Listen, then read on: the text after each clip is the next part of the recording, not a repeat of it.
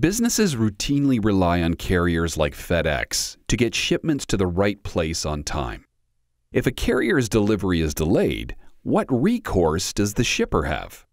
We explore that question in the 1932 case Security Stove and Manufacturing Company versus American Railway Express Company. Security Stove and Manufacturing Company manufactured furnaces. Security developed a furnace with a special combination oil and gas burner that it wanted to exhibit at a convention in Atlantic City, New Jersey. Security didn't intend to sell the furnace at the convention.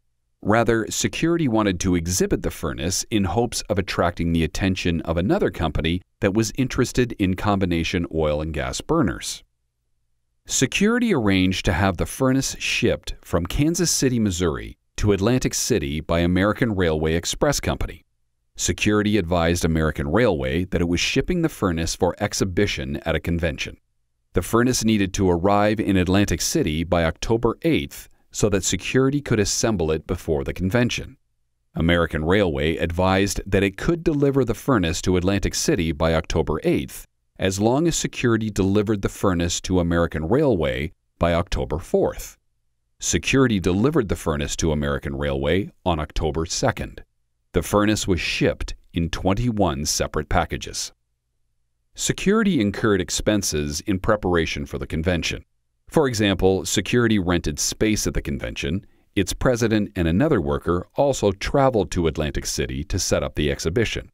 All the furnace parts were delivered to the convention site on time except for one important piece. The missing piece didn't arrive until the convention was over. Consequently, Security couldn't show its furnace at the convention. Security filed suit against American Railway for breach of contract. Following a bench trial, the trial court entered judgment in favor of Security and awarded damages. Specifically, the trial court held that Security was entitled to recover the expenses it had incurred in attempting to exhibit the furnace at the convention. American Railway appealed to the Missouri Court of Appeals.